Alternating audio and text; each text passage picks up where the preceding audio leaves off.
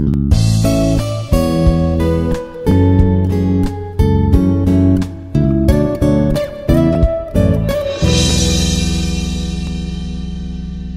everybody, this is Indira, Assistant Professor of Institute of Aeronautical Engineering from Department of Mathematics.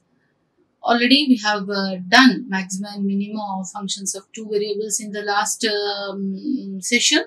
Now we are going to extend the maxima and minima of functions of three variables and find out how to find out the maxima and minima.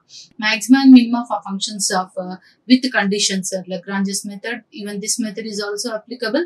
And apart from this method, we can use another method, that is without doing this Lagrange's method. Even that also you can do it. So first let us see this. Suppose f of x comma y comma z is a function whose maxima and minima we need to find out with conditions, with a condition that is phi of x comma y comma z is equal to 0.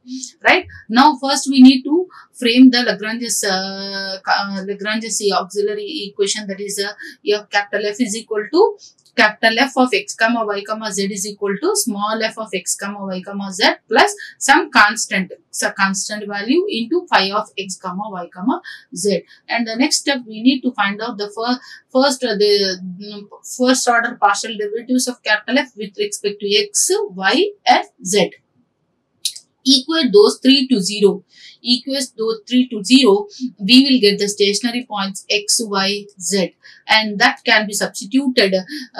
This can be substituted here in the given function to get maxima and minima. And here the only the demerit of this method is we can't find out whether the point is in the extreme position. That means it is the maximum or minimum. Only we can say that the function might be holding the extreme position at these points. So this is the difference. So apart from this method, the another method that you can find it out maxima and minima for three variables is that suppose f of x comma y comma z is the function given, right?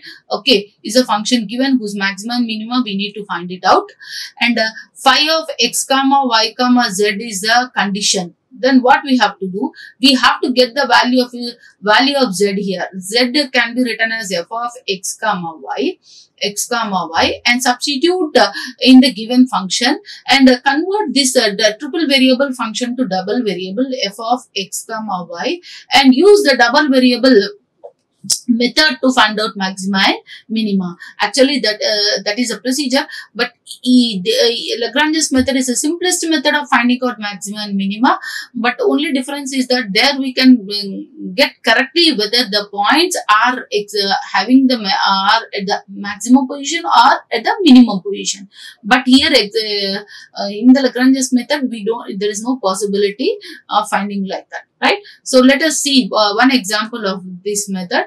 Find out the maximum and minimum value of x square plus y square plus z square, and given x plus y plus z is equal to 3a. Right? U is equal to x square plus y square plus z square, and this is the second function. Now, by using the first method as Lagrange's method, we need to find the Lagrange's function here. So you take u and phi value here, frame the function. Now, what is the function capital F? U will get it as x square plus y square plus z square. Okay, close the bracket, plus some constant or gamma or lambda, whatever it is, x plus y plus z, that constant, that is a condition that he has given. Now you find out fx. Fx is nothing but partial differentiation of f with respect to x, that is 2x minus plus 1. That is the x differentiation is 1, the lambda is a constant. Similarly, fy is nothing but 2y plus lambda. And fz is nothing but 2z plus lambda, So after finding out all these three values, equate those to 0, and find out x comma y comma z, and which are nothing but the stationary points,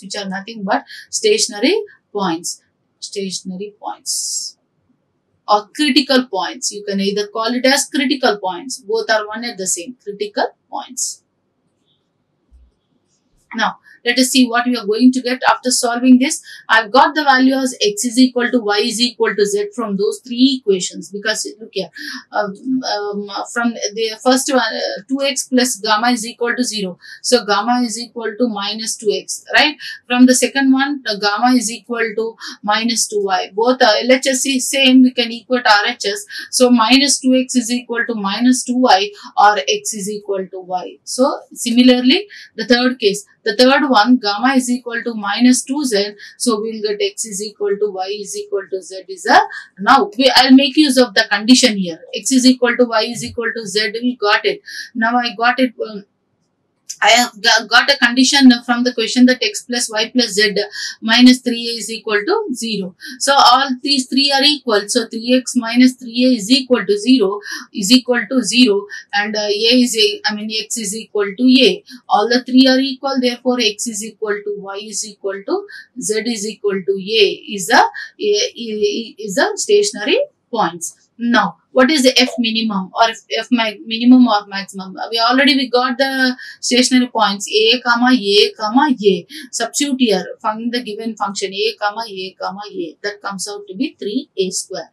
So that is how we can find out. Now, next, let's go for the next question. Find three positive numbers whose sum is 100 and whose product is maximum. Let us say that x comma y comma z be three positive numbers.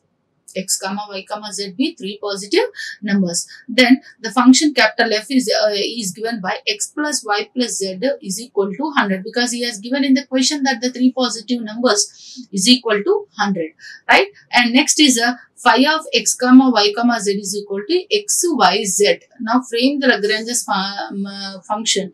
Frame the Lagrange's function here. Find out the partial derivatives. So let us find out the partial derivatives of this function. So what is Lagrange's function here? F is equal to small f plus lambda into phi, right? So f of x comma y comma z, f of x comma y comma z is equal to the function, main function, that is x plus y plus z is equal to 100, x plus y plus z, right? Okay, and plus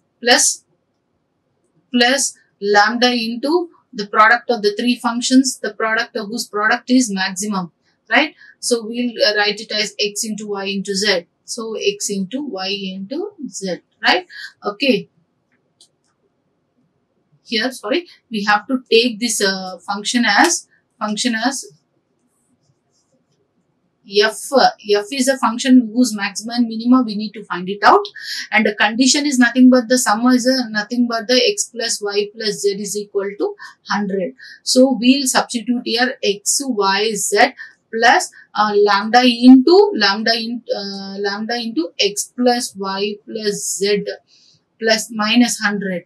This is how we need to take and find out the first order partial derivative fx, that is nothing but yz plus, that is lambda, the partial differentiation of y f with respect to y, that is nothing but xz plus lambda, and partial differentiation of f with respect to z, that is xy plus lambda, equal to 0, right? Okay, so here also there is a change here. This is nothing but f value, and this is nothing but phi value. We need to write it, right? Okay, so equal to 0. So we are going to get it as x is equal to, that is from the here lambda is equal to minus yz, and here lambda is equal to minus xz. Okay, both are the lambda values, equate those two. Minus yz is equal to minus xz. Z can cancel, minus cancel, x is equal to y. So therefore, x is equal to y is equal to z is the values, right? Now you take the condition x plus y plus z is equal to 100, right? X is equal to y is equal to z. That means that 3z is equal to 100 or z is equal to 100 by 3. So I got the three values. Okay, therefore stationary points are, what are the stationary points? X and x, y, z is equal to 100 by 3, 100 by 3, 100 by 3. So 100 by 3, 100 by 3 and 100 by 3. So this is how we can find out the maxima and minima using this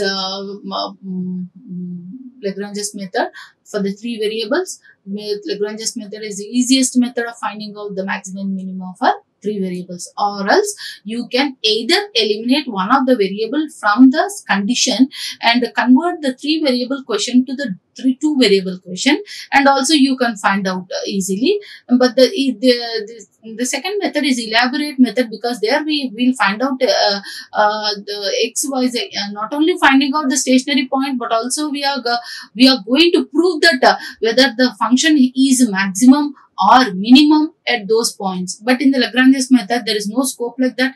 Just we are assuming that the function might be holding some maximum or minimum position at that point.